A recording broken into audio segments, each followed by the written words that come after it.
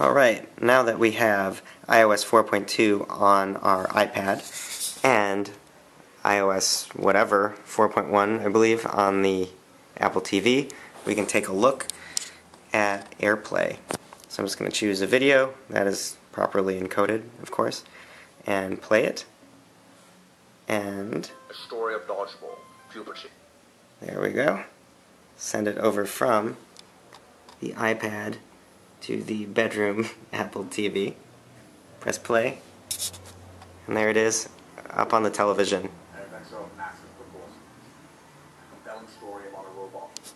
The real question is, will the iPad stream video from VLC to the Apple TV?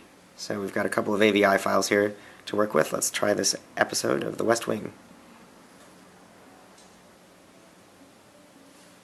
It's playing.